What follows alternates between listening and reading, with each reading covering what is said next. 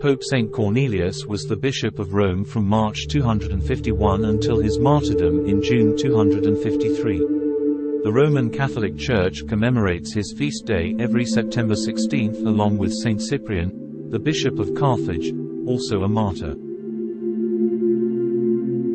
It is important to note that during the reign of Emperor Decius, from 249 to 251 AD, Christians were persecuted in the Roman Empire. In the year 250, he ordered all citizens to perform a religious sacrifice or else face death.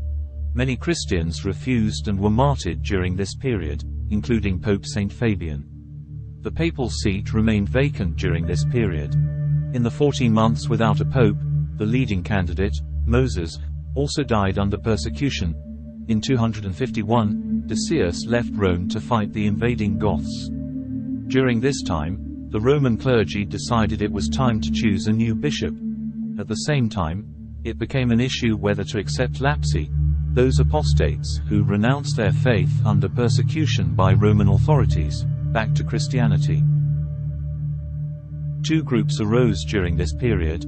One group was led by Novatian, a priest in the Diocese of Rome, who believed that those who had stopped practicing Christianity during the persecution could not be accepted back into the church, even if they repented.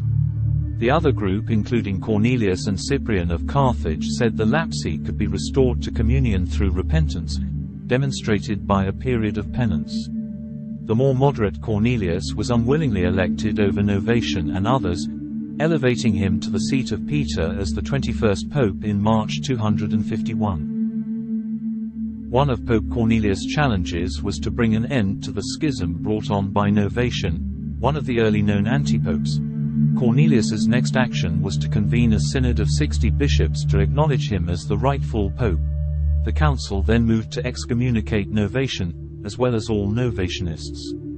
Also addressed in the synod was that Christians who stopped practicing during Emperor Decius's persecution could be readmitted into the Christian community only after doing penance.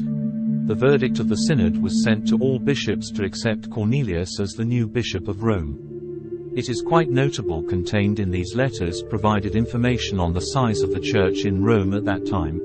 Accordingly, the Roman Church had 46 priests, 7 deacons, 7 subdeacons, 42 acolytes, 52 austeri, and over 1,500 widows and persons in distress.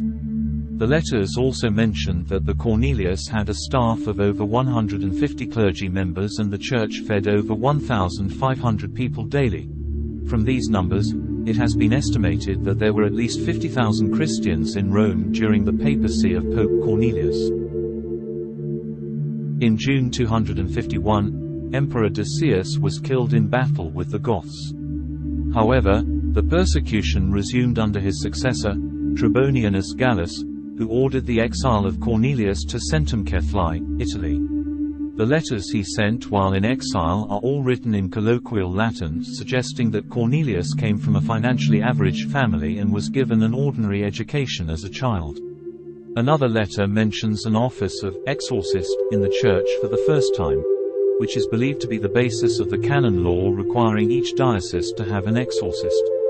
Pope Cornelius died in June 253. The Liberian catalogue ascribes his death to the hardships of banishment. Later sources say he was beheaded. His head was claimed by Kornelimünster Abbey near Aachen during the Middle Ages. He was entombed in a catacomb near the Chapel of the Popes, behind a Latin inscription that translates to Cornelius Martyr.